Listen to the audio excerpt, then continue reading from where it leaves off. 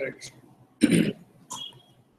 Naked of devotion chapter 11 उसका जो साख्यम part है उसको जरा फिर से देख लेते हैं. किया नहीं ना अभी तक साख्यम. There are two types of friendship. Vishwas, a superior well-wisher, and Maitri, a friendly relationship with a peer. Vishwas means to have strong faith or confidence in the Lord as our benefactor.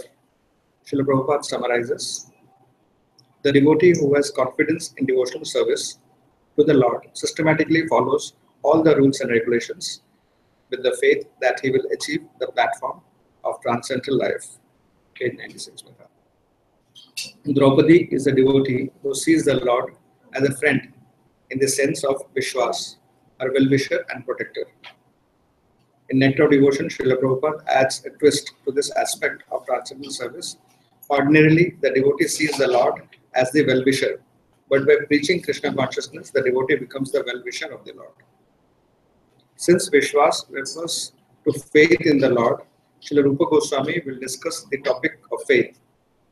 He explains that it has two stages, Shraddha, preliminary faith, and Vishwas, mature faith. So faith के दो stages हैं. पहला श्रद्धा जो कि basic विश्वास है और जो मैच्योर्ड विश्वास है उसे विश्वास कहते हैं. तो पहले श्रद्धा होता है फिर विश्वास होता है. First there is Shraddha, the simple faith necessary for beginning to engage in devotional service. Aro Shraddha, Shraddha से शुरू होता है सब कुछ, which in time matures into Vishwas, strong faith. धीरे-धीरे श्रद्धा जो है परिवर्तित होकर विश्वास बन जाता है, गाढ़ा विश्वास. Srila Prabhupada describes this, page 97 में. A neophyte devotee who has simply developed a slight love of Godhead is certainly a prospective candidate for devotional service. When he becomes firmly fixed in such devotional service, that assured status becomes a confidential part of his devotional service. A neophyte devotee who has simply developed a slight love of Godhead is certainly a prospective candidate for devotional service. When he becomes firmly fixed in such devotional service, that assured status becomes a confidential part of his devotional service. कि पूरा विश्वास है, assurance है कि सेवा तो मिलेगा ही मिलेगा. और इधर विश्वास और दूसरा मैत्री. विश्वास में दो स्टेप्स से श्रद्धा और विश्वास और फिर है मैत्री, दो प्रकार का साख्य. The second type of friendship, Maitri, occurs at an advanced stage when a devotee begins to serve the deity in a mood of fraternity or equality. साख्य भाव में जब सेवा करना शुरू कर देता है. Page 97 में श्रील प्रभुपाद जी मेंशन करते हैं, sometimes it is found that a pure devotee lies down in the temple of the Lord in order to serve him as a confidential friend. Such friendly behavior of a devotee may be accepted as raganuga or spontaneous. Although according to regulative principles, no one can lie down in the temple of the Supreme Personality of Godhead. This spontaneous love of Godhead may be grouped under devotional service and friendship. This is the example of Maitri.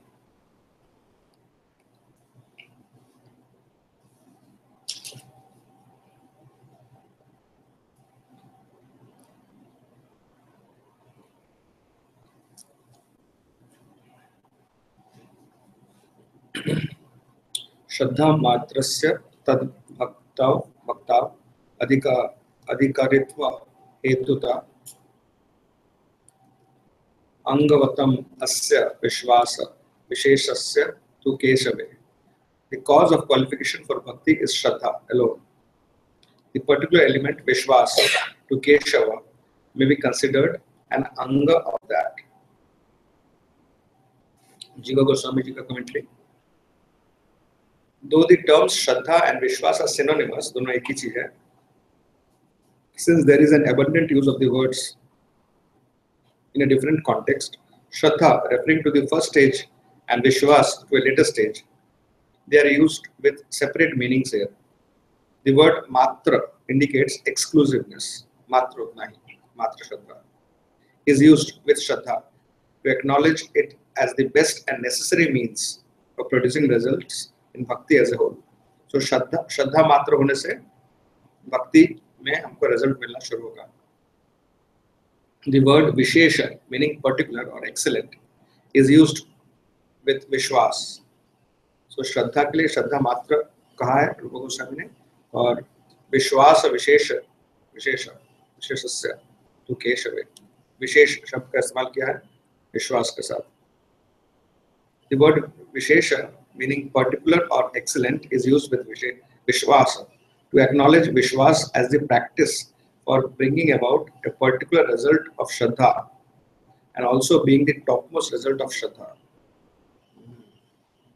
So विश्वास एक विशेष चीज है, क्योंकि विश्वास क्या है, असल में गाढ़ा श्रद्धा है. So विश्वास is a practice of bringing about a particular result of shraddha. विश्वास कब होगा, श्रद्धा का रिजल्ट के हिसाब से आएगा, and also being the topmost result of shraddha. और श्रद्धा का जो highest result है वो भी विश्वास ही है. Because shraddha and vishwas have been mentioned in this verse, the two previous quotations 189 and 90 illustrate Shraddha and Vishwas in that order. क्या थे previous quotations?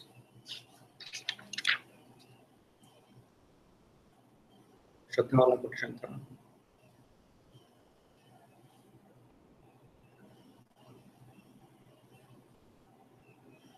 त्रिभुवना प्रभुवा है तो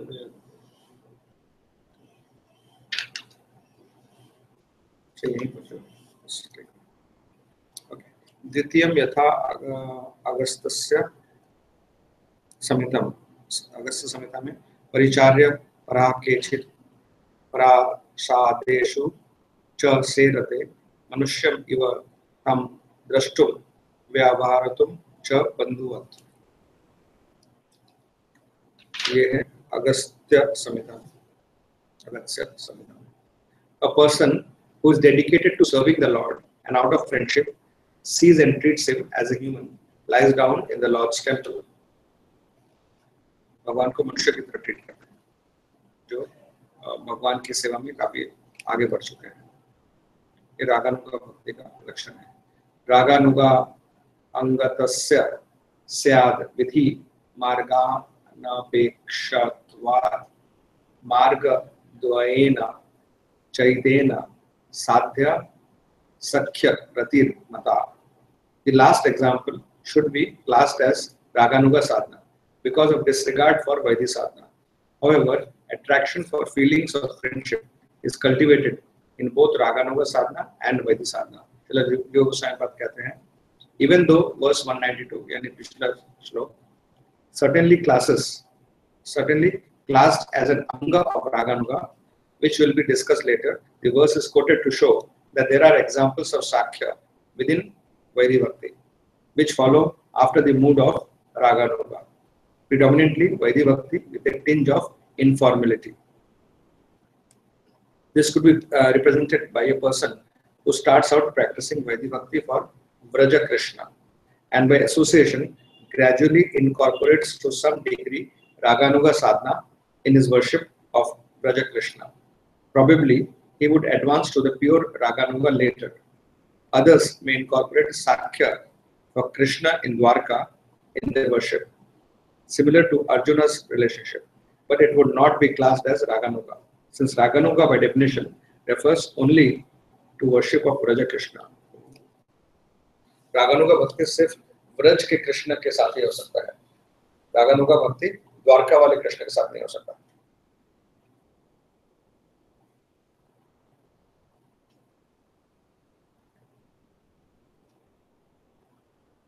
रागानुगा साख्य जो है, रागानुगा हो सकता है, रागानुगा साख्य सखा की तरह रागानुगा में भक्ति जो है वो द्वारका में नहीं हो पाएगा, वो व्रज में ही हो पाएगा.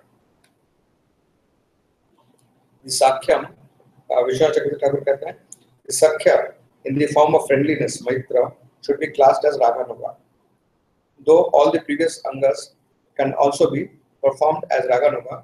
By disregarding the emphasis on rules, it should be understood that the mitra aspect of Sakhya reveals mainly the path of raga, जो साख्य भाव के अंदर जो मित्र का जो संबंध है, मित्रता का,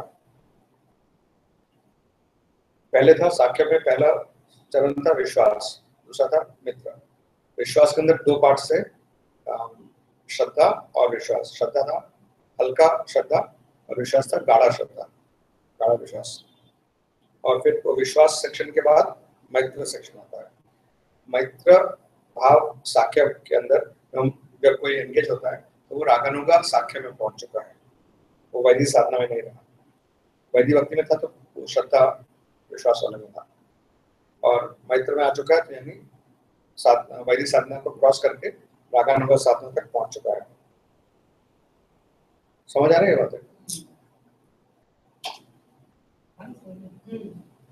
He achieves liberation from birth and death. Sorry.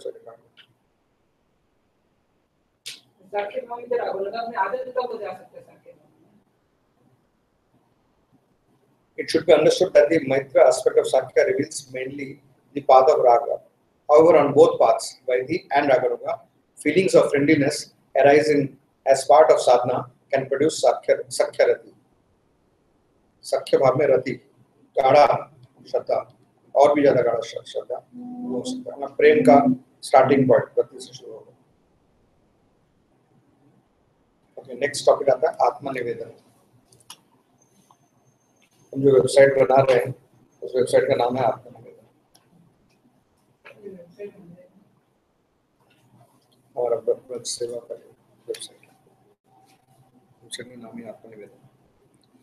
आत्मनिवेदन भगवान को सर्वस्व अर्पित करना। यानी हम लोग जो सेवा कर रहे हैं ब्रज में, और अभी वहां से फिर थोड़ा एक्सपैंड करके जगन्नाथपुरी में, नवद्वीप में भी करना है। तो ये जो हमारी तरफ से, जो बलराम सेवा ऑफिस की तरफ से जो सेवा हो रहा है, इसका पूरा टारगेट है आत्मनिवेदन। तो आत्मनिवेदन क्या है उसको भी हम पढ़ेंगे। भगवान को सर्वस्व अर्पित करना। पूर्ण आत्मनिवेदन के विषय में श्रीमद् भागवत में 11:29-34 एक सुंदर वर्णन मिलता है, जिसमें भगवान कहते हैं, जो पूर्णतया मेरे शरणागत हो चुका है और जिसने अन्य सारे कार्यों को पूरी तरह छोड़ दिया है, वह इस जन्म में तथा अगले जन्म में मेरे द्वारा व्यक्तिगत रूप में सुरक्षा प्रदान किया जाता है।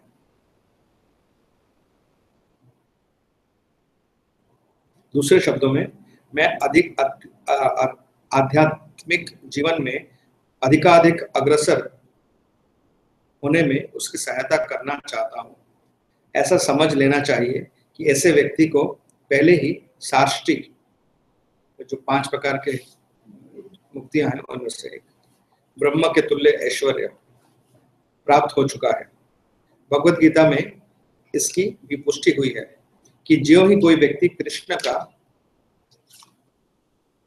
शरणागत बन जाता है, त्यों ही कृष्ण उसका उत्तरदायित्व अपने ऊपर लेकर उसे सारे पाप फलों से रक्षा करने की गारंटी, आश्वासन प्रदान करते हैं। अहम त्वं सर्व पापेभ्यो मोक्षयिष्यामि मा शुचः। वे भीतर से आदेश भी देते हैं, जिससे भक्त को शीघ्र ही आध्यात्मिक सिद्धि भी प्राप्त हो सके। यह आत्मसमर्पण, आत्मनिवेदन कहलाता है। आत्मा की परिभाषा विभिन्न विद्वानों ने भिन्न भिन्न रूप में दी है। कभी कभी आत्मा को आत्मा कहा जाता है, तो कभी मन या शरीर कहा जाता है। अतः पूर्ण आत्मसमर्पण का अर्थ है न केवल आत्मा के रूप में आत्मसमर्पण, अपितु भगवान की सेवा में अपना मन तथा शरीर भी अर्पित कर देना। इस प्रसंग में श्रील भक्ति विनोद ठाकुर का एक सुंदर गीत है। उन्होंने आत्मनिवेदन करते हुए कहा है, हे प्रभु, यह मेरा मन, मेरा घर बार, मेरा शरीर, मेरा सर्वस्व आपकी सेवा में अर्पित है। अब आप इनके साथ जैसा चाहें करें। आप हर वस्तु में परम स्वामी हैं।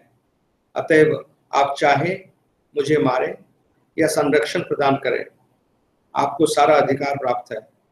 मेरे पास अपना कहने के लिए कुछ नहीं है। श्री यमुनाचार्य ने भगवान की स्तुति करते हुए इसी प्रकार के भाव निम्नलिखित शब्दों में व्यक्त किए हैं।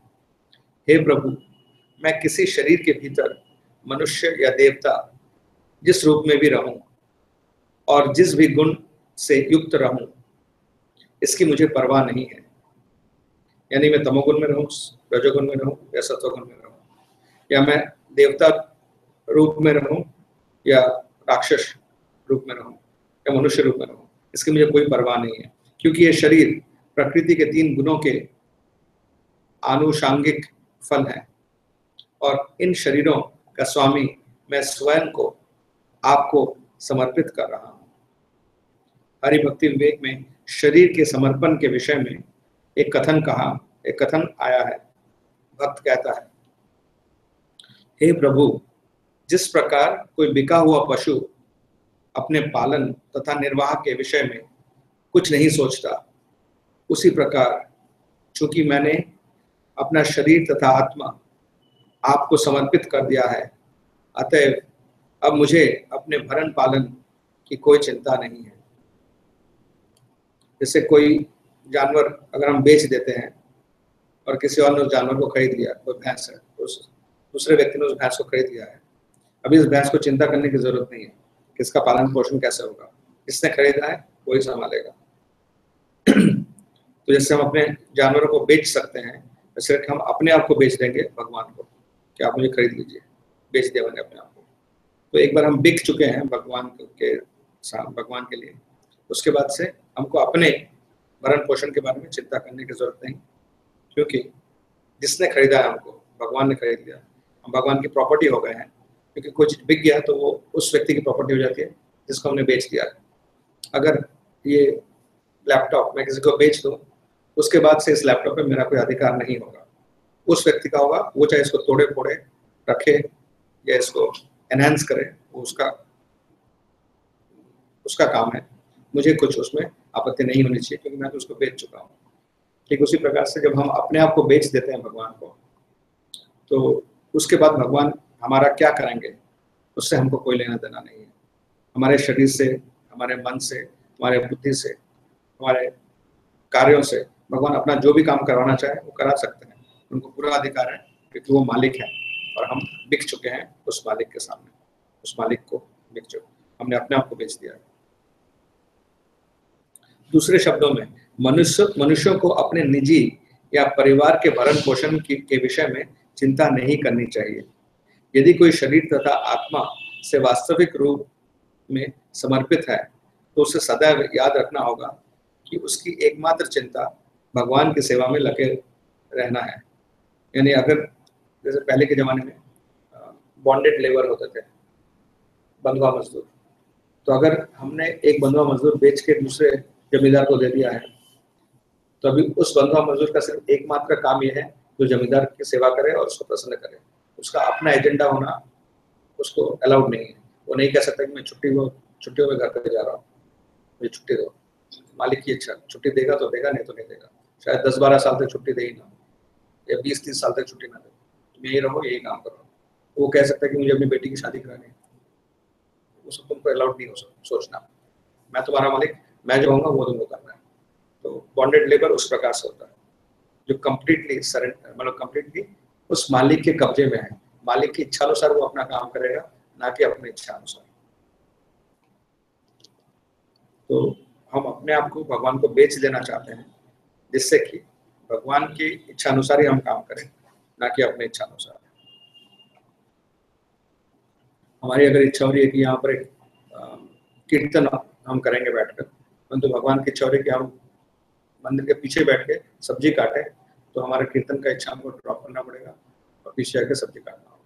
अगर हमारी इच्छा हो रही है कि जन्माष्टमी फेस्टिवल हो रहा है, सब लोग भगवान के दर्शन कर रहे हैं, हम भी दर्शन करेंगे, और भगवान की इच्छा हो रही है नहीं, चप्पल स्टैंड में जाके चप्पल स्टैंड संभालो, तो फिर वो जाना होगा, भगवान का दर्शन नहीं करना होगा। भगवान का रिप्रेजेंटेटिव आके जब बताएंगे।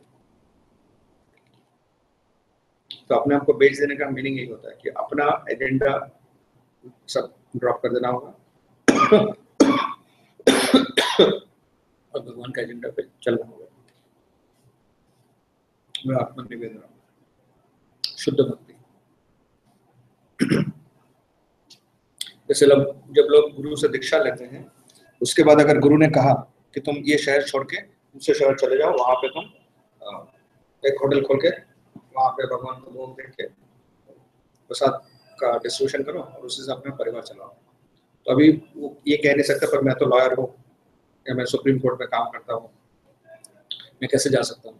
गुरु ने आदेश दिया, बस जाना पड़ेगा। उसे खुद का प्लान, एजेंडा, खुद का स्ट्रेटेजी कि मैं तो दिल्ली शहर में रहूंगा और यहाँ सुप्रीम कोर्ट में काम करते करते और पढ़ाऊंगा, मेरा सोशल सर्कल्स बढ़ेंगे, मेरा बच्चों का पढ़ाई में हेल्प होगा। अगर गुरु ने कहा कि ये सब बंद करो और सेलम नाम के गांव में जाओ, वहां जाके एक ढाबा खोलो जिसमें भोग देकर प्रसाद बेचो और इससे अपना जीवन निर्वाह करो, तो फिर उसको वो करना। वो अपना नहीं कह सकता कि नहीं नहीं नहीं नहीं गुरु जी देखो कंसिडर करो, डिस्काउंट दे दो कुछ, अभी नहीं जाके 3 महीने बाद जाने से चलेगा या 30 साल के बाद जाने चलेगा, ऐसा कुछ नहीं। गुरु ने कहा करो तो करो। तो गुरु की आज्ञा का अवहेलना करना, गुरु अवाज्ञा, तो सबसे बड़ा पाप हम देख चुके पहले। पहला चीज था गुरु से का शरण लेना और फिर गुरु की आज्ञा का पालन करना। तो भगवान की आज्ञा का पालन करना, फिर गुरु तो भगवान कहते हैं कैसे। तो आत्मनिवेदन में ये चीज होता है। इसीलिए बहुत सारे लोग दीक्षा लेने से हिचकिचाते हैं, दीक्षा ले लिया फिर तो अपनी नहीं चलेगी, फिर तो वही करना होगा जो भगवान चाहते हैं। श्रील रूप गोस्वामी, जैसे कोई बड़े कंपनी का मालिक है, उसका सेक्रेटरी अगर आके हमको कह दे ऐसा ऐसा करो, ऐसा ऐसा करो, और हम उस कंपनी में एम्प्लॉई हैं, तो हमको करना पड़ेगा। हम नहीं कह सकते नहीं नहीं मालिक आके कहेंगे तभी मैं सुनूंगा। मालिक का असिस्टेंट अगर आके कह दे तो हमको फिर भी करना पड़ेगा, क्योंकि मालिक ने उसको डेप्यूट किया हुआ है कि मेरी बात तुम जाकर समझा दो सब लोगों को। तो उस प्रकार से गुरु जो है भगवान के रिप्रेजेंटेटिव है। गुरु जब हमको इंस्ट्रक्शन दे रहे हैं, यानी भगवान का इंस्ट्रक्शन हम तक पहुंचा रहे हैं, तो भगवान से कनेक्टेड है, तो भगवान के मन को समझते हैं, मन को जानते हैं। भगवान का जो प्लान है, जो एजेंडा है, गुरु का भी वही प्लान है, वही एजेंडा है। गुरु भगवान से अलग भिन्न तरीके से नहीं सोचते हैं। सो गुरु के मन में जो बात आई है कि ऐसा ऐसा करो, तो आपको ये समझना होगा भगवान का आदेश है। और फिर गुरु के भी डिसाइपल्स होंगे, उनसे भी गाइडेंस लेते हैं। श्रील रूप गोस्वामी कहते हैं कि सख्य भक्ति एवं आत्मनिवेदन दो कठिन विधियां हैं। सख्य भक्ति एवं आत्मनिवेदन बहुत कठिन विधियां हैं। अतः भगवान के साथ ऐसे संबंध विरले ही देखे जाते हैं, बहुत कम ही देखा जाता है, शायद ही देखा जाता है। केवल सिद्ध भक्त ही इन दोनों विधियों को सरलता से निभा सकता है। तात्पर्य यह है कि निष्ठावान भावमयी भक्ति से मिश्रित समर्पण यानी निवेदन देख पाना दुर्लभ है। मनुष्य को अपने आप को पूरी तरह भगवान की इच्छा पर छोड़ देना चाहिए।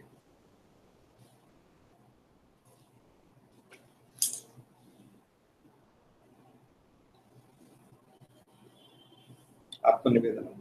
Srila Prabhupada ji comments, according to different authorities, self is differently defined. Self is sometimes considered to refer to the spirit self or soul, and self is sometimes considered to refer to the mind or to the body. Page number 97-98. Nectar of Devotion. Depending on the definition, the term Atmanivedanam takes on 3 different meanings. 1. If Atma refers to the body, then Nivedanam means full bodily surrender. 2. If Atma refers to the mind, then Atmanivedanam means full mental surrender. And 3. If Atma refers to the spirit self, then Atmanivedanam means full surrender of self-identity. The prayer of Yamunacharya is an example of Atma being defined as the soul or possessor of the body. In this case, Atma Nivedanam means surrender of the egoistic attachment to the body. Such a surrendered devotee becomes unconcerned even about the bodily form of life in which he finds himself.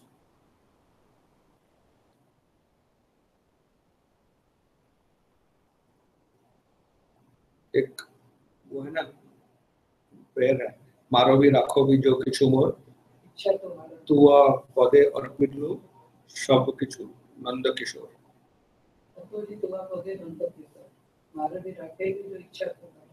हाँ, मारो भी राखो भी जा इच्छा तुहार और पिन्नु तुआ पौधे नंद किशोर। चाहे आप चाहो तो मुझे मारो, चाहे मुझे रखो, जो आपकी इच्छा हो वैसा करो, मैं अपने आप को अर्पित कर चुका हूँ हे नंदकिशोर। नंदकिशोर ने व्रज की निज दास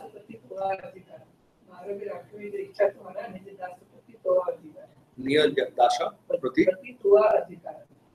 अपने दास के प्रति आपका अधिकार है, तो मैं आपका दास हूँ, तो आपको जैसा करना है वैसा करो। तो आत्मनिवेदन का प्रेयर है।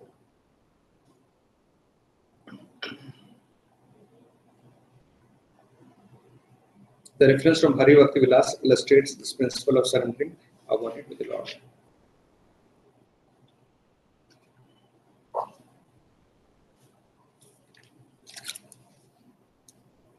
आत्मनिवेदन।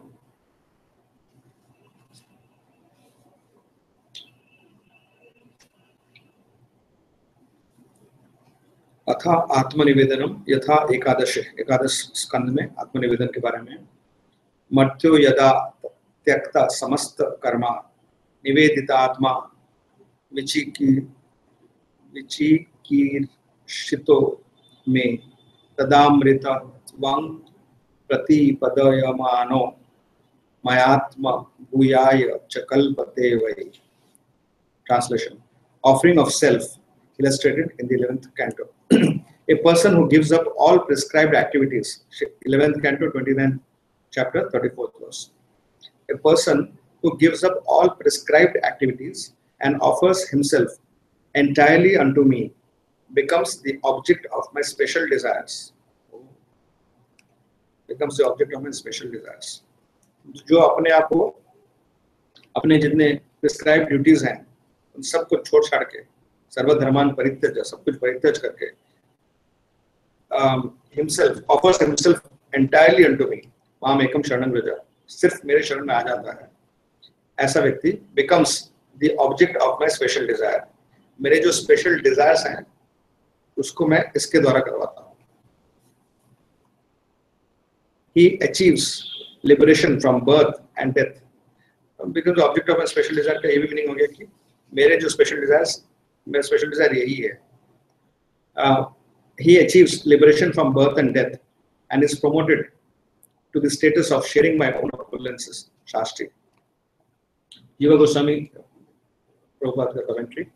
Because he has offered his body to the Lord, he gives up all activities for pleasure in this life and the next. क्योंकि उस व्यक्ति ने अपना पूरा शरीर भगवान को बेच दिया है, भगवान के को समर्पित कर दिया है, वो अपने शरीर की इंद्रियों से इंद्रिय तृप्ति करना इस जीवन में और अगले जीवन में उसका जो संभावना है उसे छोड़ देता है, उसके बारे में सोचता भी नहीं है, उसको गिव अप कर देता है.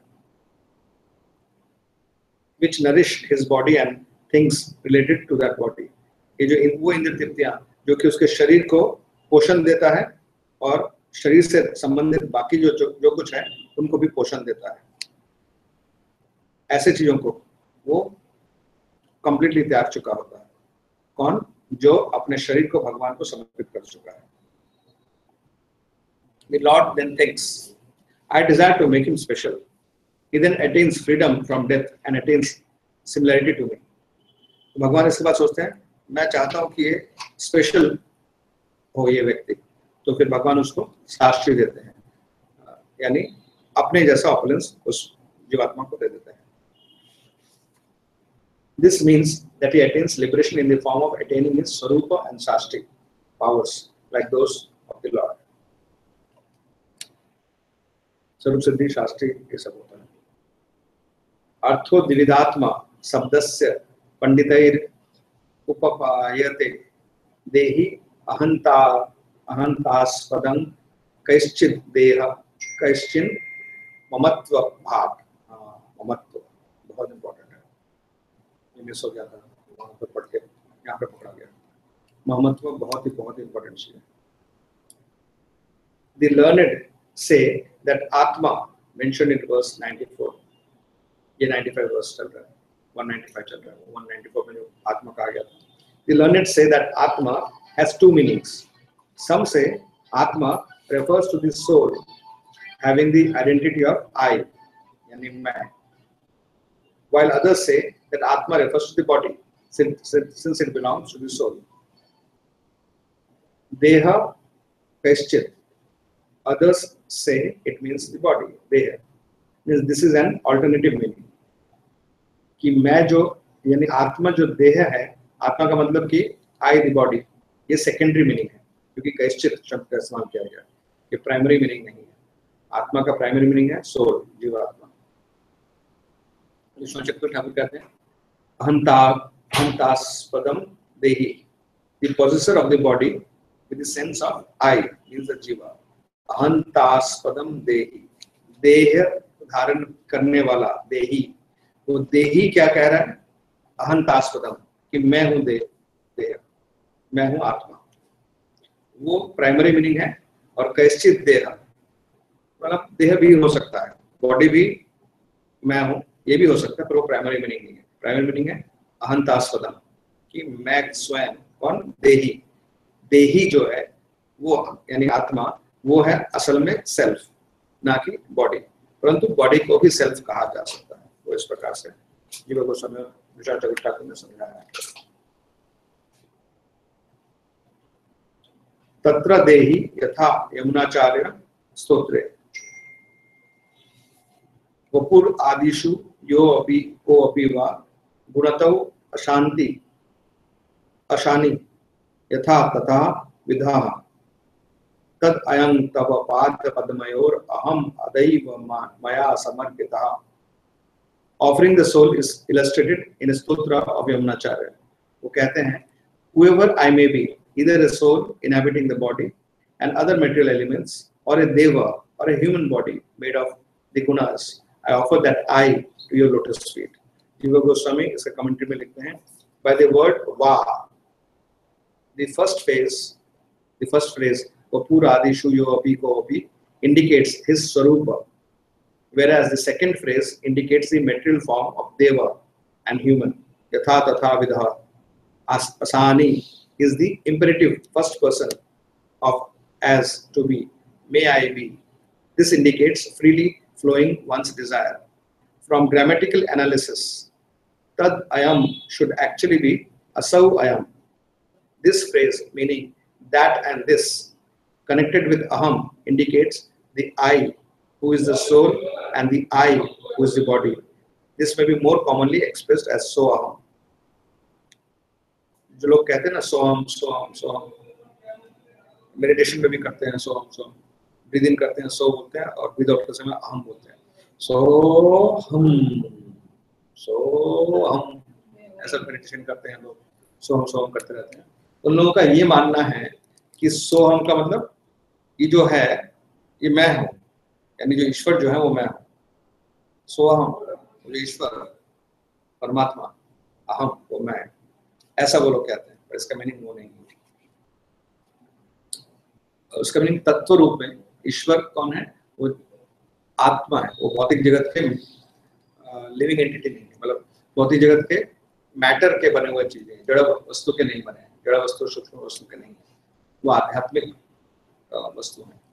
तो मैं भी वैसा ही, जैसे वो है मेटेरियल वर्ल्ड के मेटेरियल एलिमेंट्स के नहीं बने हुए, सो मैं भी वैसा ही, उन्हीं की तरह मैं भी मेटेरियल वर्ल्ड का मेटेरियल एलिमेंट्स का बना हुआ नहीं, वो आध्यात्मिक जगत के हैं, आध्यात्मिक कण है, मैं भी आध्यात्मिक वस्तु है, मैं भी आध्यात्मिक जगत का आध्यात्मिक वस्तु हूँ। यह है सोहम का मीनिंग। यहाँ पे सोहम के बारे में बता रहे हैं कि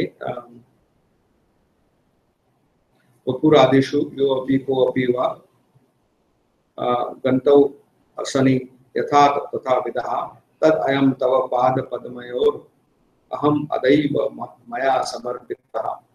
Whoever I may be, either a soul inhabiting the body and other material elements, or a deva or a human body made of gunas, today I offer that I to your lotus feet.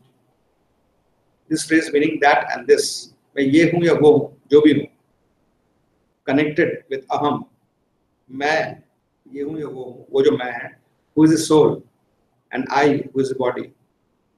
तो मैं का मतलब आत्मा भी हो सकता है, मैं का मतलब शरीर भी हो सकता है। मैं भले ही आत्मा हूँ या भले ही शरीर हूँ। दिस में be more commonly express as सोहम, कि मैं कौन हूँ, मैं आत्मा हूँ या बॉडी हूँ। मैं आत्मा हूँ, आत्मा वो वाला आत्मा जो कि सेम क्वालिटी के हैं जैसे परमात्मा है, यानी आध्यात्मिक क्वालिटी, ना कि भौतिक पॉलिटिकल। तो बहुत ही ग्रामेटिकल एनालिसिस किया है जीवा गोस्वामी ने इस श्लोक का हिसाब पर। देहो यथा भक्ति विवेक, भक्ति विवेक शास्त्र में बताया गया देह का अर्पित करना कैसे होता है। चिंता कुर्यान न रक्षायसी रक्षायै विकृतस्य यथा पशुः तथा अर्पयन् हरौ देहं विरमेद अस्य रक्षणात्। Just as one does not worry about an animal that has been sold, one should offer this body to the Lord and be disinterested in its maintenance. चिंतम कुर्यान न रक्षाई, चिंता करते नहीं है कि मेरा रक्षा कैसे होगा। विकृतस्य यथा पशु, वो पशु जो कि बिक्री हो चुका है। तथार्पयन हरौ देहम, उसी प्रकार से तथार्पयन जब अर्पित कर चुके हैं हरि को अपना देह हम, विरमेद अस्य रक्षणात्, हमको चिंता नहीं करनी है कि इसका रक्षा कैसे होगा। चिंतम कुर्यान न रक्षई, चिंता करते नहीं है कि रक्षा कैसे होगा। विकृतस्य यथा पशु, वो पशु जो बिक्री हो चुका है। तथा अर्पयन, उसी प्रकार से अर्पित किया हुआ हरौ को, हरि को, देहम देह, विरमेद अस्य रक्षणात्, हमको चिंता करने की जरूरत नहीं है कि इसकी रक्षा कैसे की होगी। इसकी यानी शरीर की रक्षा या आत्मा की रक्षा, वो शरीर वो आत्मा जो हरि को अर्पित किया जा चुका है। दुष्कर्तव्येन विरले त्वे सख्यात्मा निवेदने केशांचित एव धीरणां लभते साधन अर्हतम। Friendship and offering the self and body are rare, virale. Friendship and offering the self and body are rare because of the difficulty of execution during the state of sadhana.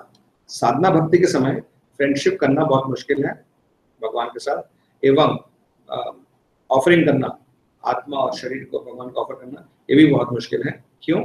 क्योंकि साधना भक्ति में हमारा जो विश्वास है वो अभी तक उतना गाढ़ा हुआ नहीं है, श्रद्धा लेवल पे ही है या विश्वास लेवल पे है, आगे जाके मैत्री लेवल पे आएगा, फिर भी उस स्टेट में नहीं है कि हम पूरी तरह से अपने आप को ऑफर कर सके।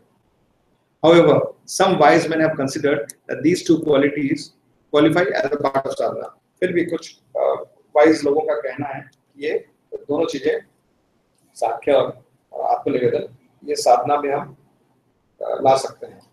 तो कहा जा सकता है ये साधना का एक अंश है। जीवा गोस्वामी अपने कमेंट्री में कहते हैं आत्मनिवेदनम in its pure form is rare because of the difficulty in execution. बहुत ही मुश्किल है आत्मनिवेदन। क्यों? क्योंकि इसको एक्चुअल में कर पाना बहुत कठिन होता है। Not because of having an elevated status since it may be executed even without भाव। क्यों मुश्किल है? इसके लिए मुश्किल नहीं है कि ये बहुत ऊंचा चीज है, क्योंकि आत्मनिवेदन तो बिना भाव के भी किया जा सकता है। भाव स्तर पे पहुंचने से पहले साधना भक्ति, भाव भक्ति, प्रेम भक्ति, तो भाव भक्ति पे जो नहीं पहुंचा है वो भी आत्मनिवेदन कर सकता है। सिर्फ राग चाहिए, थोड़ा सा राग होने से कर पाएंगे। Sakhya is rare because of the difficulty in execution and its extremely elevated status. तो सख्य भक्ति जो है वो बहुत ही एलिवेटेड स्टेटस है, आत्मनिवेदन उतना एलिवेटेड स्टेट नहीं है कंपेयर टू सख्य। शायद ऐसा लग रहा है, हाँ शायद ऐसा लग रहा है, पता नहीं, देखते हैं आगे पढ़ के देखते हैं। साख्य is rare because of the difficulty in execution and it's extremely elevated status. जबकि इसके बारे में बताया गया था भाव भक्ति, आत्मनिवेदन के बारे में, कि ये एलिवेटेड स्टेटस उतना नहीं है। Not because of having an elevated status since it may be executed even without भाव। सो आत्मनिवेदन शायद उतना एलिवेटेड नहीं है जितना साख्य, शायद ये कहा जा रहा है। आगे पढ़ के देखते हैं। साख्य is rare because of the difficulty in execution and it's extremely elevated status since साख्य in its pure form possesses the most elevated भाव। हाँ, साख्य में भाव आ गया ना, क्योंकि आत्मनिवेदन में दास्य में हो गया, आत्मनिवेदन हो गया दास्य भाव, अपने आप को बेच दिया, तुम दास हो गए।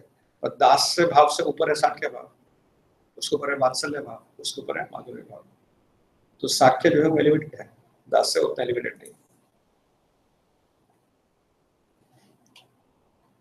परंतु हमारे गौड़ीय संप्रदाय में हमारा जो फोकस है साधना भक्ति में वो दास्य भक्ति पर है, इसलिए यहाँ पे सबको पहले दास का नाम दिया जाता है, दास या दासी। पहले भगवान की सेवा करना तो सीखें, अपने आप को समर्पित करना तो सीखें, साख्य वगैरह सब होता रहेगा धीरे धीरे, समय आने पे अपने आप होगा साख्य वात्सल्य माधुर्य जो है। परंतु शुरू में अगर हम पीएचडी करने चले गए यानी साख्य वात्सल्य या माधुर्य में घुसने शुरू कर दिए तो हमको तो बेसिक चीजें पता ही नहीं, समर्पण तो किया ही नहीं, आत्मसमर्पण किया नहीं और सीधा चले गए रासलीला करने के लिए या एक साथ खाना खाने के लिए, खेलने के लिए साख्य भाव में या वात्सल्य में बड़ा प्रेम दिखाना शुरू कर दिया, जबकि सरेंडर तो किया ही नहीं, सरेंडर पहले करना होगा। सो आत्मनिवेदन लोअर स्टेज है, उसके बाद हायर स्टेज ये आता है साख्य। पर आत्मनिवेदन क्वालिफिकेशन है, बेसिक क्वालिफिकेशन शुरू करने के लिए पहला कदम होगा वो, और वो खुद ही इतना एलिवेटेड है कि बदले ही कोई कर पाता है। Sakya is rare because of the difficulty in execution and its extremely elevated status. Since Sakya is in its pure form possesses the most elevated bhava. However, if Atmanivedanam becomes mixed with emotional relationships, it will become rare because of its elevated status as well.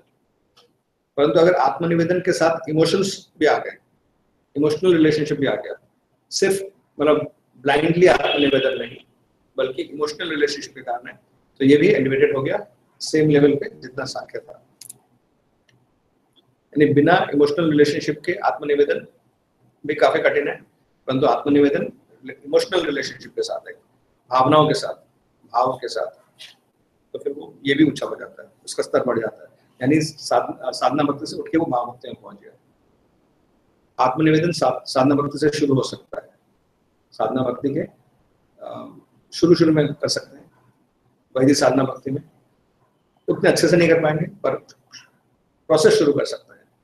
फिर रागानुगा भक्ति में वो और बेहतर तरीके से होगा, परंतु भाव जब आ गए तो भाव भक्ति में चले गए, अभी आत्मनिवेदन और अच्छे से होगा, और प्रेम भक्ति में तो आत्मनिवेदन कंप्लीटली हो जाएगा।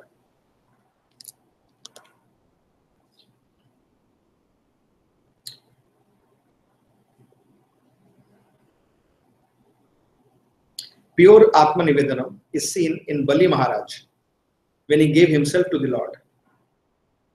बलि महाराज ने अपना सब कुछ समर्पित कर दिया, अपना सिर दे दिया, रख लीजिए, पैर रख लीजिए, मुझे ले जाइए जहाँ ले जाना, आपके चरणों के नीचे होना।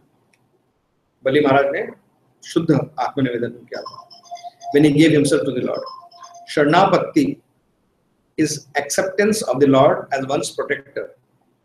शरणापत्ति, शरण ले लेना, शरण हमने भगवान की शरण में आ गए तो भगवान के शरण में पूरी तरह से अपने आप को डाल देना, ये समझ के कि भगवान मेरे प्रोटेक्टर हैं, मेरे रक्षा करेंगे, अवश्य राखिबे कृष्ण, वो जो फ्रेज है वो हो गया शरणापत्ति। शरणापत्ति is acceptance of the Lord as one's protector, as the predominating factor. But Atmanivedanam is making oneself the possession of the Lord. शरणापत्ति था कि मैं अपने आप को आपके शरण में डालता हूँ, जो करना है करो।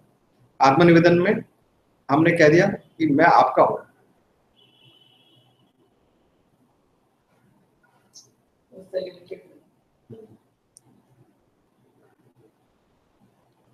तदैव, तदैव और ममैव, तो आत्मनिवेदन में तदैव हो गया। तदैव यानी मैं आपका हूँ, तत् आप, ऐव तो आप ही का हूँ मैं, तदैव, और ममैव होता है हायर लेटेस्ट स्टेज में आएगा कि आप मेरे हो। तदैव में मैं आपका हूँ, आई बिलोंग टू यू, तदैव।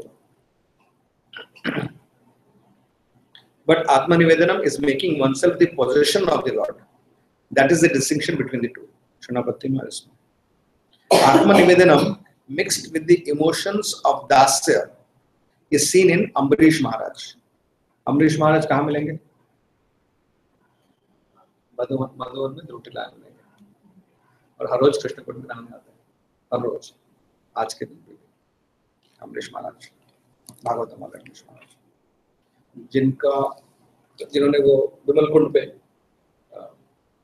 एकादशी पर तोड़ा था जल पीकर, और दुर्वासा मुनि वापस आए थे और नाराज हो गए थे, और फिर भगवान के सुदर्शन चक्र ने दुर्वासा मुनि का पीछा किया। दुर्वासा मुनि हर तरफ गए, ध्रुव तारा में भी गए, वहां जाके भगवान विष्णु से मिले कि मेरी रक्षा करो। तो उन्होंने बोला कि नहीं, जिसको तुमने अपराध किया है उनसे जाके माफी मांगो। फिर वो वापस विमल कुंड पे आ गए। यहाँ पे अम्बरीश महाराज तो समय थे, मधुवन वासी अम्बरीश महाराज राजा, अभी तो राजा रूप में नहीं है, भक्त रूप में।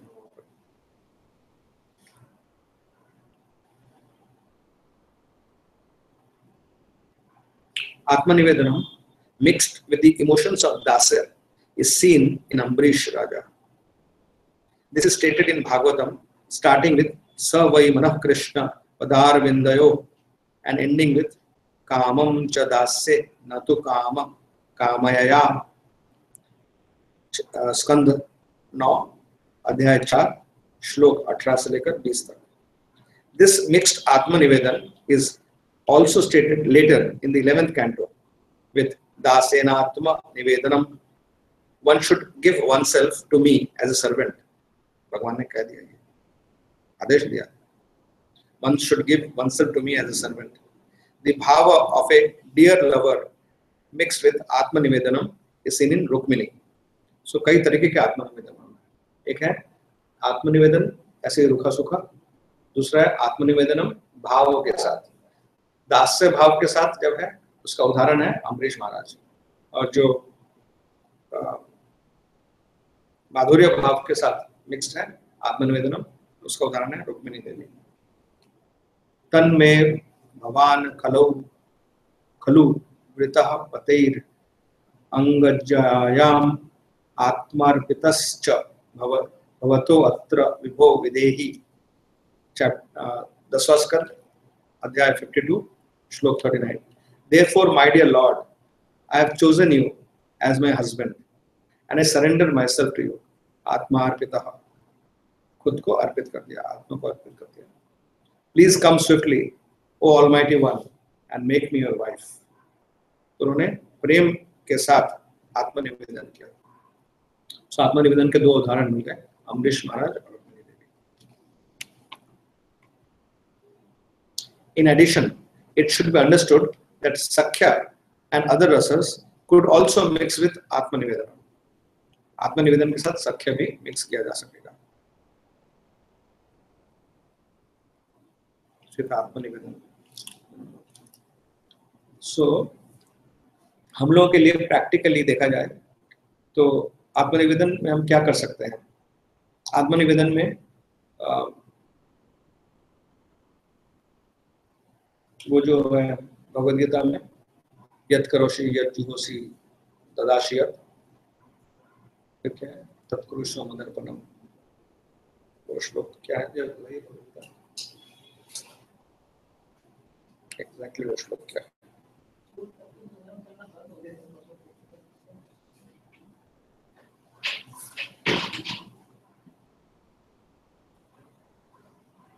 कुछ दिनों में पहुंचने वाले हूँ 9.29 के आसपास है.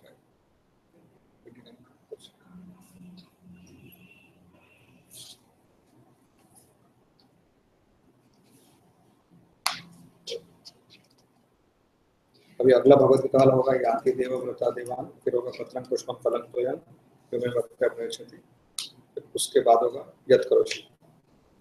अभी हम 24 तक पहुंच चुके थे इसमें भगवद गीता में 9:24. अगला वाला 25 होगा याति देव व्रता देवान, जो देवताओं को पूछते हैं वो देवताओं को भी जन्म देते हैं. उसके बाद वाला होगा पत्रं पुष्पम फलं तोयन, यदि कोई प्रेम तथा भक्ति के साथ मुझे पत्र पुष्प फल या जल प्रदान करता है मैं उसे स्वीकार करता हूँ. प्रेतात्मा अश्नामी प्रेतात्मा, प्रेम पूर्वक भक्ति मुझे भोग देता है तो मैं स्वीकार करता हूँ. उसके बाद वाला आने वाला ये वाला यत् करोषि यत् अश्नासि यत् जुहोषि ददासि यत् तपस्यसि कौन्तेय तत्कुरुष्व मदर्पणम्. हे कुंती पुत्र, तुम जो कुछ करते हो, जो कुछ खाते हो, जो कुछ अर्पित करते हो या दान देते हो और जो भी तपस्या करते हो उसे मुझे अर्पित करते हुए करो. ये हो गया हम लोगों के लिए प्रैक्टिकल लेवल पे आत्मनिवेदन. तो हम जब करेंगे वैदिक साधना में इस प्रकार से हम आत्मनिवेदन का प्रोसेस शुरू कर सकते हैं। करते करते करते फिर उसमें विश्वास, ये श्रद्धा के कारण ये हम कर पाएंगे। श्रद्धा है इसलिए वाला चीज करेंगे। करते करते करते जैसे हमारा अट्रैक्शन बढ़ेगा, हमारा विश्वास गाढ़ा हो जाएगा, तो विश्वास लेवल पर पहुंच जाएंगे, यानी रागानुगा लेवल पर पहुंच जाएंगे। और रागानुगा लेवल पे हम इसको और अच्छे से करेंगे, यही चीज और अच्छे से करेंगे।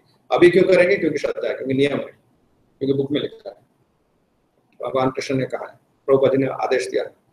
तो भगवान का ऑर्डर है, यद करोषि यद अश्नासी यद जुहोषि ददासी यद, जो करोगे, जो अश्नासी खाओगे, यद जुहोषि जो अर्पित करोगे, यद ददाति जो दान दोगे, यद तपस्यसि जो तप करोगे वो करो, मुझे अर्पित कर दोगे। ये भगवान का आदेश है। हम खुद से नहीं करना चाहते, खुद के अंदर से कोई फीलिंग नहीं आ रहा है, परंतु श्रद्धा है कि भगवान ने कहा है इसलिए कर लेते हैं। तो अभी साधना, वैदिक साधना भक्ति में हो जाएगा ये चीज। करते करते करते करते जब करना शुरू करेंगे खुद को अच्छा लगने लगेगा, और जब अच्छा लगने लगेगा फिर आदेश है भगवान का, इसके लिए करेंगे, ये सोच के नहीं करते हुए करने का मन कर रहा है इसके लिए करेंगे, यानी विश्वास गाढ़ा हो गया। तो हम रागानुगा लेवल के बिगिनिंग स्टेज पे यही चीज करेंगे और अर्पित करेंगे सब कुछ।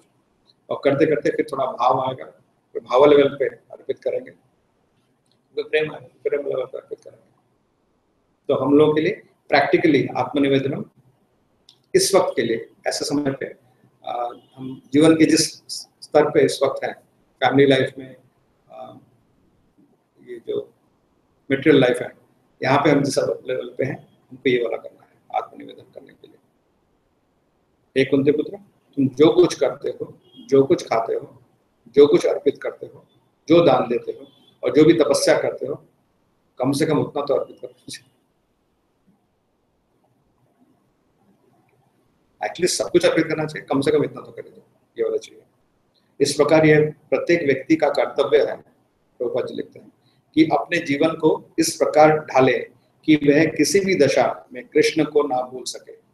प्रत्येक व्यक्ति को अपने जीवन निर्वाह के लिए कर्म करना पड़ता है, और कृष्ण यहाँ पर आदेश देते हैं कि हर व्यक्ति उनके लिए ही कर्म करे। प्रत्येक व्यक्ति को जीवित रहने के लिए कुछ ना कुछ खाना पड़ता है, अतः उसे चाहिए कि कृष्ण को अर्पित भोजन के उच्छिष्ट को ग्रहण करे।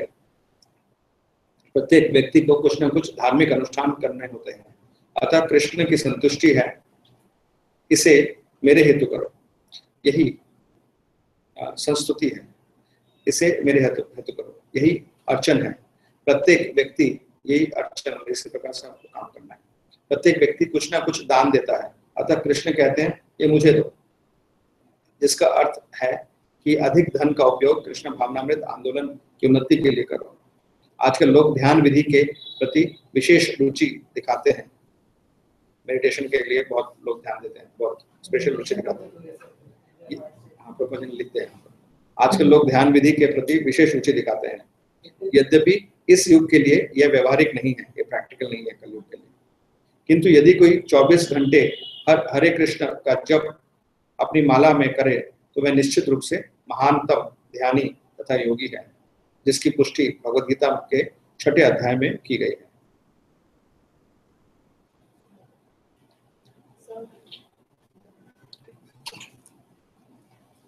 आत्मनिवेदन के बाद दूसरे पॉइंट्स फिर आज खत्म करते हैं। हरे कृष्ण।